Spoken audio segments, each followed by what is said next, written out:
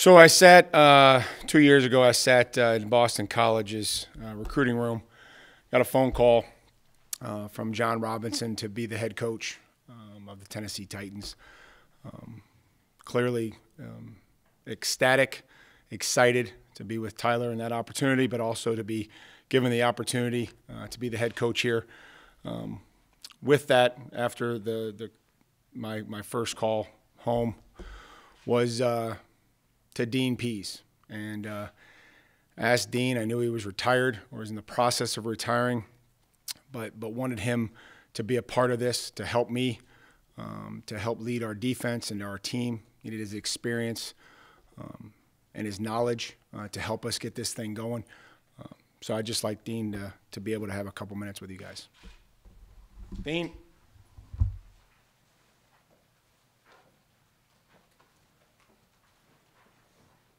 How we doing? Great. It's like every press conference.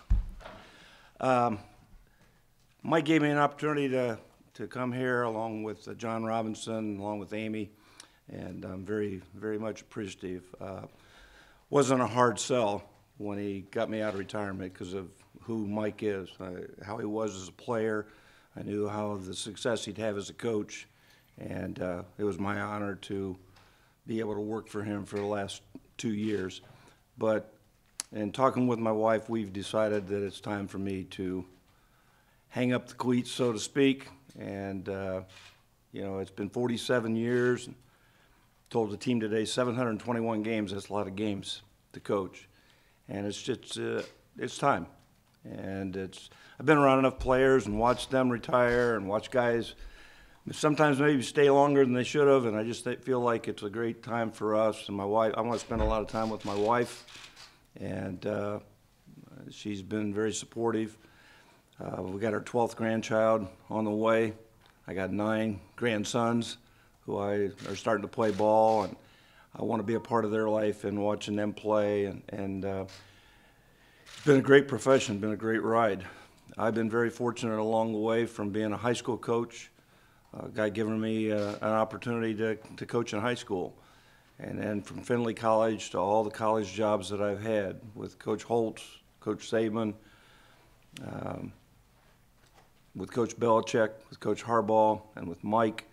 I've been around just nothing but great people. It's when you're part of great organizations and great players, they make you look great, and I've been very appreciative of them.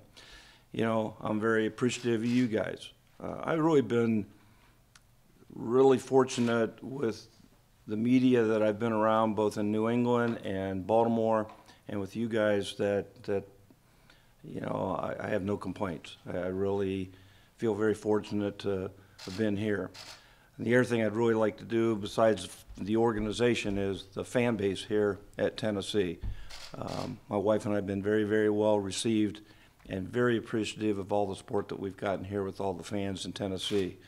It's a good chance we may not be moving from this state after living here for the last 2 years. We own a home on a lake up in Michigan, and I always thought that was going to be our retirement place till we moved here, and then all of a sudden our plans may have changed. So you may see me around a lot. In fact, after probably about 3 days of retirement, my wife may have you see me a lot. She may get me out loud. But again, I've been blessed with just a tremendous career, being around tremendous people, both coaches and players and organizations. I've worked for 3 great organizations in this league, and I can't say enough about the opportunities that I've been blessed with. And but I think God's kind of trying to tell me that it's that time. So We'll take a handful of questions. So this is for good this time. well, that's the first thing everybody says to me. So is this for real? It is for real. Look, if I wanted to continue coaching, it would be here. We got a great staff. Really enjoy the guys. It's great working for Mike. I love our players. I'm done coaching. There's a passion when talking to the guys about you. There's a passion. You see it in their eyes. You feel it in their voice. What is it that allows you to connect to your players so much? Because not all coaches could do that. Well, I think, you know, the biggest thing I think in coaching, we were just talking, I was just talking with somebody in the office about it right now, one of the players, and I said, you know, if players believe that you care about them, both as a player and not as a player, I think that's the biggest thing. There's a lot of schemes that work. I mean, everybody has a different scheme. Offensive scheme, defensive scheme, whatever. It isn't about the scheme. You got to believe in your scheme as a coach, and if they believe that you believe, that's part of it. But I think the thing of it is you get them to believe, and if they trust you and really believe that you care about them, like I say, on and off the field, you can get people to do a lot of things. And I do truly care about them. In this career, I have never applied for a job. I've never interviewed for a job. I didn't interview with Mike. I didn't interview with John. I didn't interview with Bill. Everything has always been word of mouth. And I've loved every job that I've had. And I think that's the difference in coaching is there's guys out there sometimes that, what can I do to advance? What can I do to get ahead? Hey, you know what you can do? You can do a great job of where you are and love where you are and love the people that you're with. And that'll show, and somebody will call you. You know, rather than trying to worry about how fast can I advance somewhere, it isn't about that. It's about doing a great job and being loyal to the people that you work for. And I can truly say I've loved every job I've had. I mean, some have been tougher than others, but I've loved it. You love the competitiveness about trying to take a high school program or even a college program that hasn't won and turning it into a winner. That's been just as satisfying as all the other ones. And just as satisfying listening to somebody call you years later who's not in the NFL, but they're having a great career. I mean, I got a call not too long ago. The guy just got named director of the FBI. I mean, or one of the directors. He wasn't the director, but that he played for me in college. That's just as satisfying. So I think the fact that you have those relationships and that you truly care and people know you care, I think that's why people play hard. That's why I work hard for him. The respect I have for him and the other coaches that I worked for. You know, I remember what he was like as a player. And somebody always asked me when I went to New England at first what it was like to coach those guys. I said, you know what it's like? It's like coaching coaches. That's what it's like. These guys are prepared and ready, and and that's what he ends up being, a very successful professional coach. I mean, that's what it was like coaching Mike. So I'm grateful to all those guys in my past. What do you imagine it'll be like watching football next year? Pardon? What do you imagine it'll be like watching football next year? I don't know. I'm going to watch it. I don't know. I don't know. I don't know what it's going to be like. It's been part of my life for so long that I don't know. I know this. I won't be one of these guys that second guesses everybody, because it's awful easy to do. And nobody knows what it's like until you're in that position. You don't know if guys are injured, guys are hurt, whatever guys might be. You don't know. You know, and no coach is going to ever stand up here and make excuses and tell you, oh, we had 3 guys hurt or we had this guy hurt. They're just going to sit and they're just going to take it. And so I know what that's like, and I know the truth. And so I think just watching a game is going to be, you know, I'll watch and root for the guys that I know and cheer for them and be happy for them. When you first started, I guess, back in high school, back in the 70s, did you imagine that you would coach this long, and how fun maybe has the journey been? I'll be honest, when the honest truth is I wanted to be a high school football coach, because that was the guys, along with my father, that I admired the most. And my dad never got to see me coach. He died first year I became a head high school coach. He passed away at 56 years old of a heart attack. Never saw me coach. And so I've coached a lot of years for him.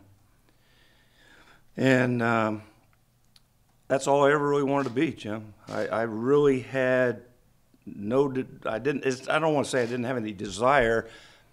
It wasn't, I'm happy. I'm a high school coach. This is great. And one thing led to another, and one thing led to another, and one thing led to another. And it's happened. And did I ever imagine that I'd spend 16 years in the NFL and I'd be a defensive coordinator at these 3 places? Probably not in my wildest dreams did I ever think that. But it happened. What What are you most proud of in your 2 years here on the job? I'm proud of the way our players played. I'm really proud of these guys. You look back at I'm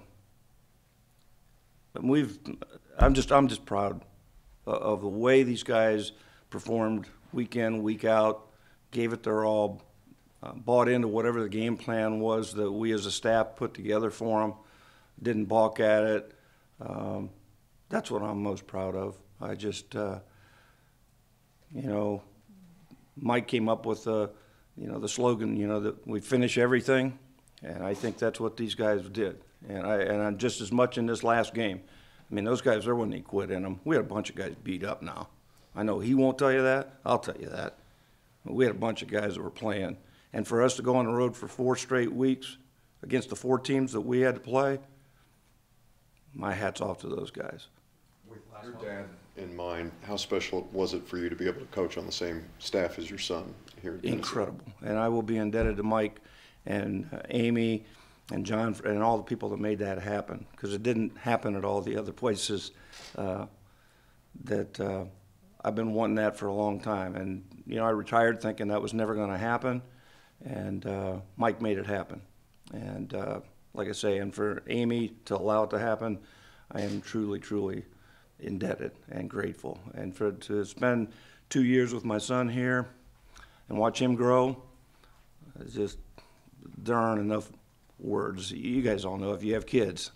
I mean, it's just like, it's a dream come true. And being in the same profession, it was incredible. It was incredible. Thanks. Thank you. Thank you.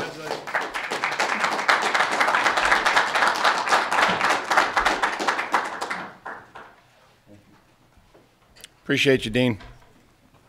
Just on behalf of the organization, coaching staff, me, I just want to thank Dean for his, just countless hours in the office and preparation. And I think you can, you hear him talk. I think you see where I get a lot of things. The players love him. I've talked him out of retirement once. I didn't have the heart to do it a second time. But we're lucky that he was here and he chose to come here and be with us. I'm really thankful.